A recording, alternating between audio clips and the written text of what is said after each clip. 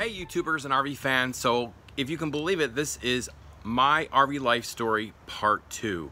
Now I have done multiple iterations of this video, but I'm not going to show you those outtakes because they're really no good. But anyway, the last time we left off, I was in Plumosa, Arizona on the BLM, and we were hanging out with Dawn and Mike, and you got to witness an amazing, breathtaking sunset. So let me just remind you.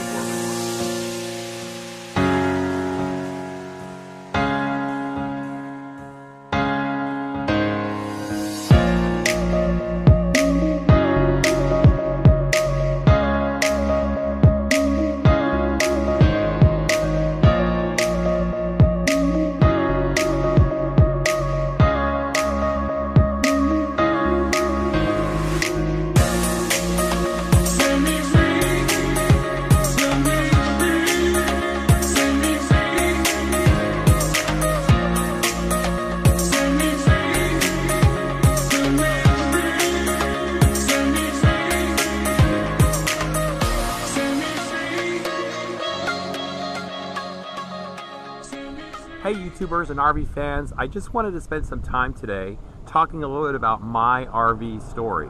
You know, it's interesting, when you have an amazing amount of growth on your channel, a lot of times new subscribers don't necessarily go back and watch all of your original videos. Shortly after I took off on my launch day, I found myself 2 days into my trip driving, and the RV was doing really good, but I had a lot of intrepidation. I was really nervous that something was going to break on the RV.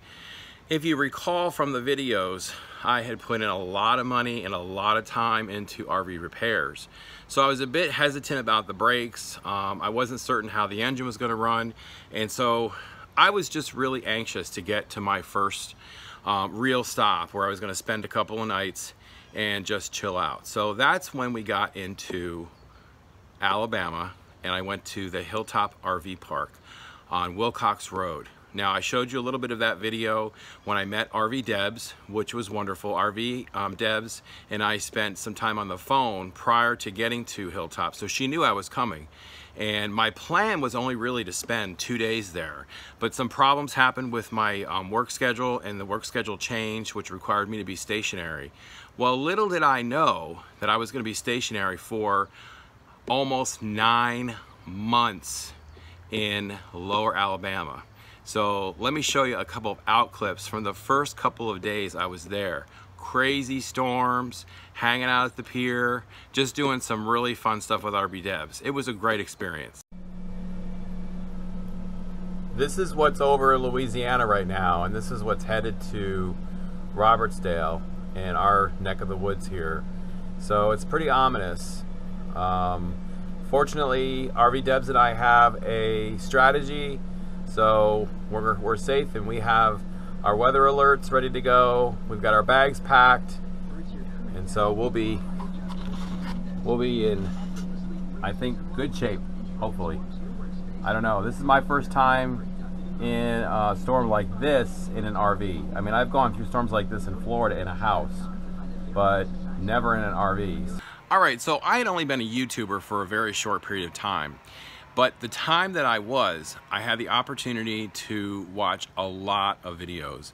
And a lot of these people that I saw on YouTube, doing the RV life, really inspired me and really made me want to get out on the road and do this. One of those people was Chico from Rufus and Doofus. Chico and I had a very close relationship by the time I was on the road, and actually we were supposed to be on the road together, but he had some surgical interventions that had to take place, which prevented him from leaving in or around the same time I was leaving. But the one thing that I was excited to do was to meet Chico up at the Hilltop, and so, but we'll get into that in just a second. The one person that I was really excited about meeting also was RV Debs, and I want to show you a video clip of when I first got there and meeting RV Debs for the first time. So watch this. Guess who is here?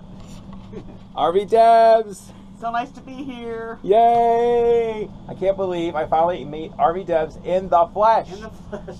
Totally. I'm so glad to meet you, Patrick.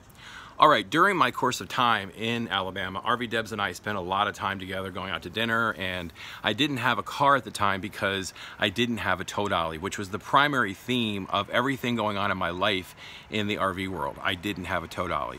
So as a result, I was not able to tow my car. So I let my son take my car to North Carolina, where he lived, and he took the car there, and I had no car. So all I had was the RV to drive. And for those of you who have been watching my channel for a long time, you know that you're not going to take a 26-foot RV out to go to the grocery store or, you know, to stop at a convenience store and get a carton of milk or anything. It's a pretty difficult task to break camp and move on with that. But of course, I didn't think that. I thought, well, he could take the car and I'll be fine. I'll just take the RV to Walmart, park it, and go shopping and do what I needed to do. Well, that wasn't as easy as I thought. Fortunately, RV Debs was a sweetheart, and she took me to shopping trips, and when she went out, she would ask me if I needed to go anywhere, and so I just still to this day am so appreciative of what a sweet relationship I formed with RV Debs during my time at Hilltop and also during my time in Lower Alabama. We spent a lot of time together sharing stories and talking, and it was great. It really was. Unfortunately, one of the things that happened to me when I was in Alabama is I started to become paralyzed because I didn't have a tow dolly. My son brought my car back 3 months into staying at the Hilltop, and I just at that point realized that I was either going to be stuck there or I was going to have to buy a tow dolly. And being as cheap as I am, I really didn't want to spend $2,000 on a tow dolly. Even a used one was going to cost me about $1,200 to $1,400 bucks.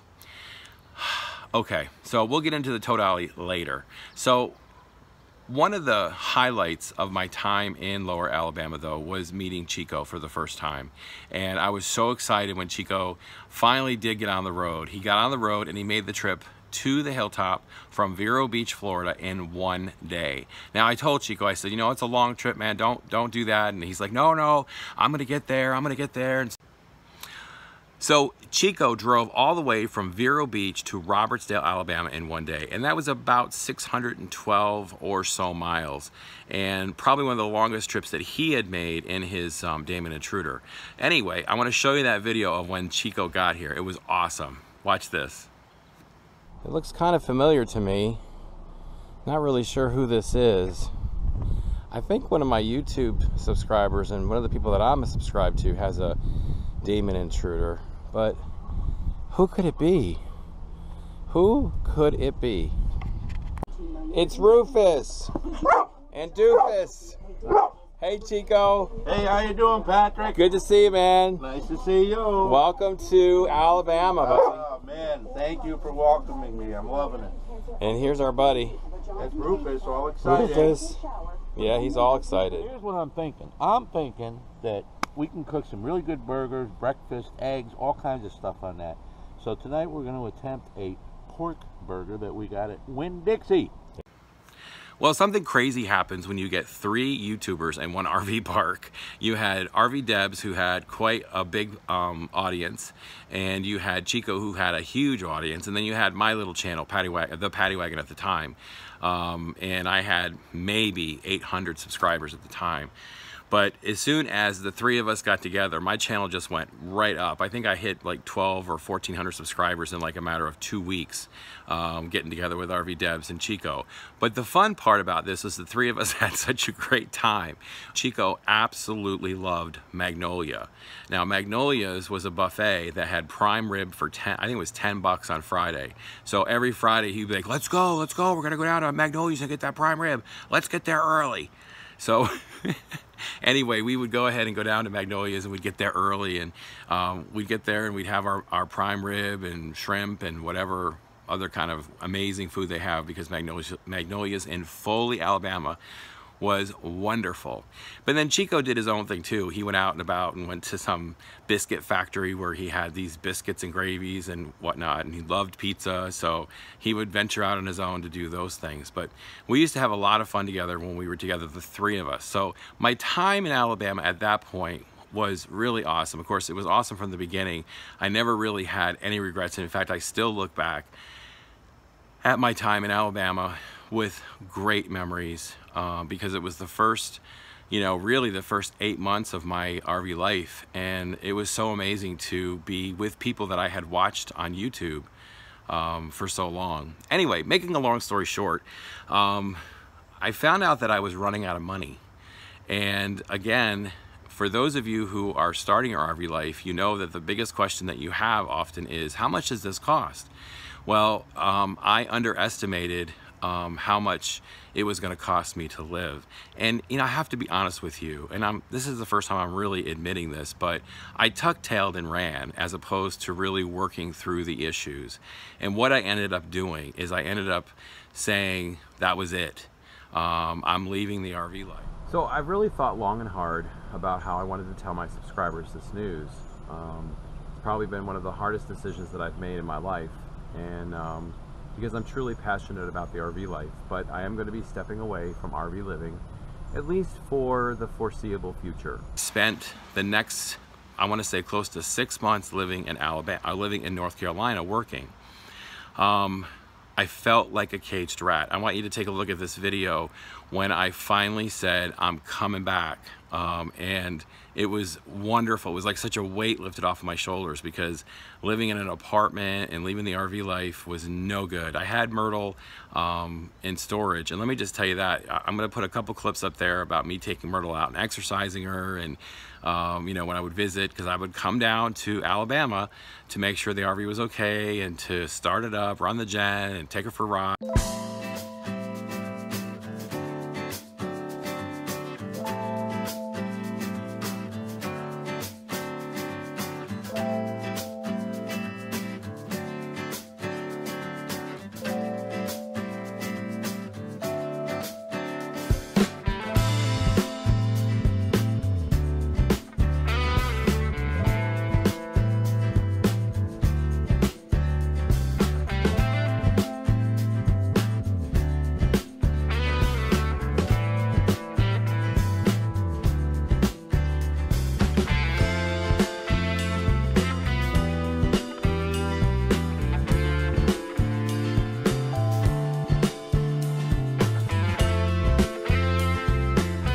And make sure that everything, you know, the fluids were sloshing around and whatnot. So it was an amazing period of time, and I got to spend a lot of time with my kids in North Carolina, but I had such an incredible desire to be back in the RV and really being focused on, you know, getting my RV life started, because for whatever reason I was so paralyzed. And I know a lot of it had to do with the fact that I was afraid that the RV was going to break down, and I just had such limited funds. And you know, a lot of people tell you just get out there and do it, and that's true. You know, you really do need to just get out there and do it, but the reality of it is that you still have to support yourself, and you still have to have enough money to make repairs. And one of the things that I learned in beginning this RV life for myself, and I relearned over and over and over again, is that repairs to the RV are not $100. You know, they can be in the thousands. And so I did have an extended warranty, I did have insurance, I did have roadside assistance, I did have a tire plan. I had all the things that I needed so that if something did go wrong, I was going to be okay. I had saved up enough money working in North Carolina that I said, you know what, I'm heading back, and I'm going to do whatever it is I need to do to get on the road, working from the road and moving forward. And that's what I did. So here's the videos, a couple clips of me going down to Alabama, exercising, and then the day I left North Carolina, it was 15 degrees heading down to Alabama. The car's packed up, I mean packed up, and it's like I'm starting my launch all over again. So take a look at these. Hey YouTubers, so it is 8:45 in the morning. I'm leaving Asheville, and probably about 18 degrees. It's absolutely frigid up here. Big cold front Arctic air mass came in from Canada. Thanks Lisa and Rob, appreciate it. But it's kind of nice to know that I'm headed south and gonna get into some hopefully warmer weather, but from what I understand it may not be much warmer. Well, I'm sure it's better than 18 degrees or 15 degrees or whatever the hell it is. So much to say, so many different kinds of feelings right now. It's hard to believe I'm headed back to the RV. Okay YouTubers, so I'm sitting here looking at this incredible mess that I've got to put away. Somehow I ended up with a lot more stuff than I left with. Okay, so I get back to Alabama, I get moved back into Myrtle, and I gotta tell you, it was wonderful to be back. It was wonderful to see RV Debs again. By that point, Chico had already left and he was heading out west, and he was in Texas. And he was doing pretty well. But he had stopped in Lafayette, Louisiana, and had some terrible problems with bad gas. And unfortunately, that caused him to have some more issues with his fuel pump. And you can see his channel for that. Just take a look at the bad gas video on Chico's channel from Lafayette, Louisiana. It was not good. But anyway, he was out, heading out west. And I was originally, when I first got on the road, I was originally going to stop at Hilltop for 2 days and then head out to Louisiana and spend 30 days out with my mom in Lafayette, because that's where my mom is. And so I kept thinking to myself, you know what, I really need to get out of here. I need to get moving. There's no sense in me sitting around in Lower Alabama. I need to be out seeing the world, doing what I said I was going to do. So no sooner did I say that, and all of a sudden I had things breaking on the RV. First thing that went was the air conditioner. Gone. So next thing was I smelled propane. So my check valves and my regulator on the propane died. And then from there, it was just a cascading effect of repair after repair after repair. And I've got to tell you, I had Good Sam's extended warranty, and the Good Sam's extended warranty bundled all of the repairs I needed into one claim, and I only had one deductible. So repairs that could have cost upwards of $2,000–3,000 actually only cost me the deductible, which was wonderful. So shout out to Good Sam's for their extended warranty service. I had no issue with it.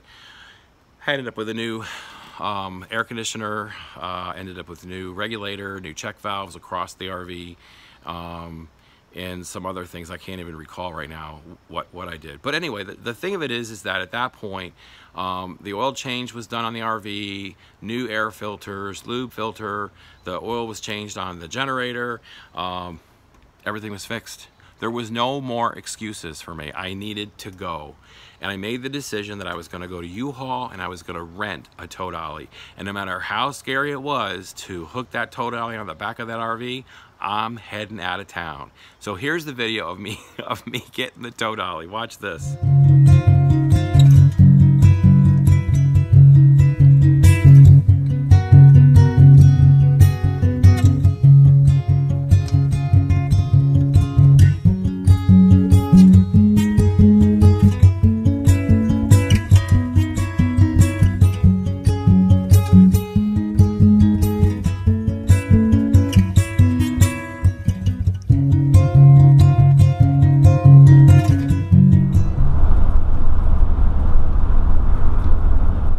All right, so I get the tow dolly and I'm driving down to Louisiana, and surprisingly enough, it was really no big deal. You know, you make things in your mind to be worse than they truly are. And you know, one of the things my brother says is that 99% of the stuff that we worry about never comes true, which is really true. And for those of you who know me, who know my channel and know me enough, they know I'm a worrier. That's just how I am. So I get to Lafayette, Louisiana, and I stay at this lovely campground called the Bayou Wilderness in Carencro. People there are wonderful. A shout out to the Bayou Wilderness in Carencro. They were just super, super sweet, and a wonderful RV park to stay at. So if you're ever in Lafayette, Louisiana, please definitely look up Bayou Wilderness. You won't be disappointed. When I went to Louisiana, I spent some time, you know, doing lots of things out there with my mom and with my sister. One of the things that I got to do when I was in Louisiana was go to Myrtle's plantation. But more importantly, one of the things that was really exciting was meeting up with some more YouTubers. Life in Serenity was Rob and Lisa, and also Some Days Here, which at that time was RV Adventure TV, and that was Daryl and Kim. And it was so awesome to meet them. I had been following them on YouTube for a long time. I had followed Daryl and Kim's adventures all the way through the mountains to, you know, with their Class A.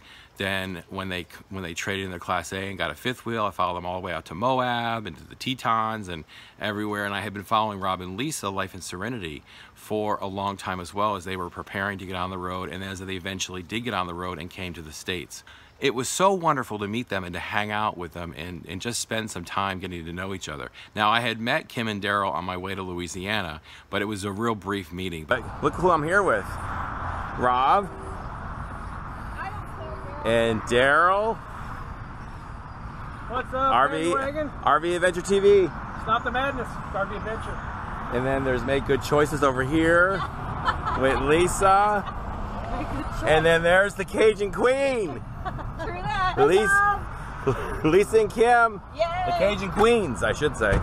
We're headed up to Myrtle's Plantation, so we'll see you along the way. This is what it's like when YouTubers get together. I guess I should have said that out.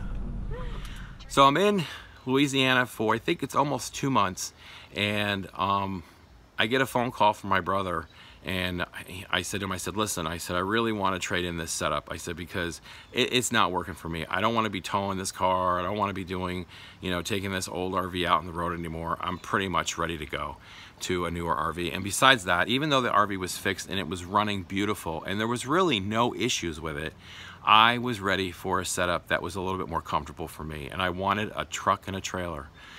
So I got a truck. Okay, as most of you know, I have been looking at purchasing a new truck, and looky. It's a Ford F-150 2017. Beautiful vehicle. Just got it yesterday. 4x4. And just a sleek, pretty looking vehicle overall. Now, the goal I have in mind for this is really to trade in Myrtle and purchase a travel trailer. And I was trying to get an RV up in Louisiana, and I couldn't make a deal. They just, for some reason, they just did not want to make a deal with me, which was fine, because I ended up calling my brother and talking with him, and he said, you know, come on down to Florida. He said, let's go to the RV dealerships in Plant City. You know, they're huge, and I know they'll make a deal with you. And I said, okay. So my mother and I decide to go down to visit my brother, and little did she know, she thought she was going on vacation, and really what I was doing was going down there to see about RVs. So we get in the car, we drive down to Sarasota, we spend some time at my brother's, and then my brother and I go up to General RV in Plant City, Florida. And really, we just went to look. And my intention was really to look to see what kind of a deal I could make, and also to kind of look at the kind of trailer I wanted, because I wasn't certain what I wanted. I know I needed something that was pretty light. And so anyway, make a long story short, it wasn't, you know, very long before I was in the process of making a deal on a Wildwood by Heritage Glen, which was a hyperlight 26-foot rear setup and full kitchen RV. Fell in love with it. So here's the video of me getting that RV. Here it is. Okay guys, this is I don't even know what this one is. Let me see if I can tell you. It's the Forest River. I know a lot of you are going to say, stay away from Forest River, but it's got the same design as the Jayco that I want, and that is that extended kitchen.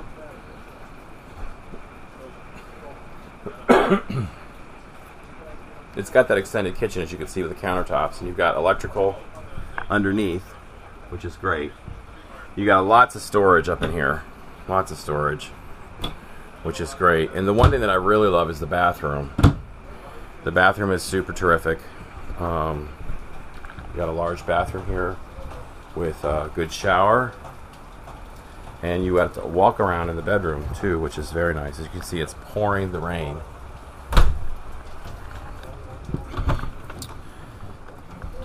And I don't have any way of making this any brighter, but you've got a nice walk around bed, full storage all the way through. which is great. You got the dinette on a slide, and then you've got a nice living area right here. And so going all the way around really is a sweet RV. And this picture truly represented a change for me and the Paddy Wagon. It was at that moment that the channel changed names from the Paddy Wagon to Paddy Wagon Travels, and I was now on the road.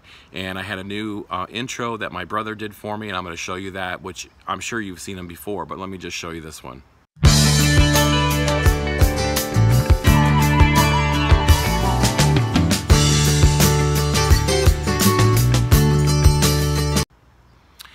Okay, so I'm on the road. I'm going down to Sarasota. I'm going to hang out at one of the Encore parks in Sarasota, which was hugely expensive. It's the middle of summer. The park's half empty, and they're charging you an arm and a leg to stay there for 30 days. I never will understand why RV parks charge an incredible amount of money in the summer for a parking space. You know, if you want me to pay for electricity, I'll pay for electricity. I don't have a problem with that. But to park and spend, you know, $900, it just seems like it's highway robbery. So I had this phone call from Dawn and Mike and Dawn from Random Bits RV, and they were talking about heading up north, and I said, yeah, I'll travel with you up north. That would be wonderful to travel with folks. And I had met Mike and Dawn at Hilltop RV a year ago. And so it was wonderful to hear that from them and to meet them and for them to ask me if I wanted to travel with them. So yeah, I was absolutely up for it. Okay, so I get to Jacksonville, I spend a week there with them, and you know, one of the nice things about traveling with Mike and Dawn is that Mike works full-time during the week, and so do I. So it was really cool that we are able to travel on the weekends, get to our destination, set up, and then we work all week, and then we usually leave on Friday or Saturday and head to our next destination, or we may stay for a couple weeks or maybe even a month. So we were going up north. We ended up going into Asheville and staying at this sweet little RV park in Candler, North Carolina called Hominy Valley RV Park. And Fred, if you're watching the video, thanks so much for a great time up there. It was a wonderful visit. So after I was in Asheville for that month and a half, I was ready to leave. So I went back down to Alabama. I hung out in Alabama for a short period of time, and then I went back to Louisiana. Mike and Dawn then met me in Louisiana, and from there we decided we were going to go to New Orleans. So here's a clip of us touring New Orleans, which was awesome. Just wanted to let you know I'm going to New Orleans today with Random Bits RV. So this is Mike and this is Dawn.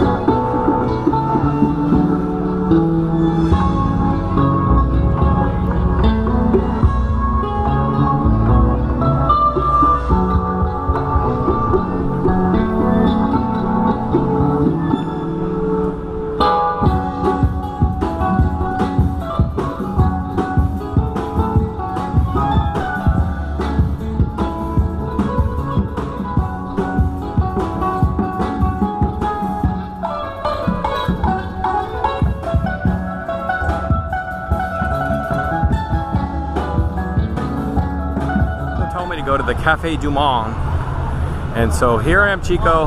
I'm at the Cafe Du Monde like you told me to be. So we're here at the Cafe Du Monde, and we got a table. This place is mob. Let me show you.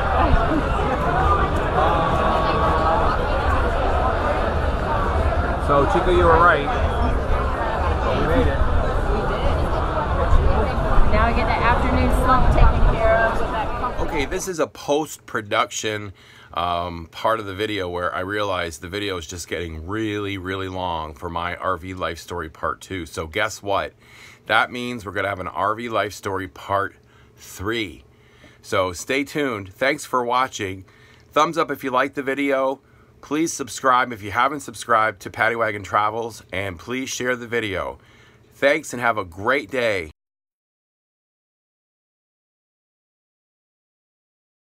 Not Fairhope, to, oh, jeez, what's the name of this?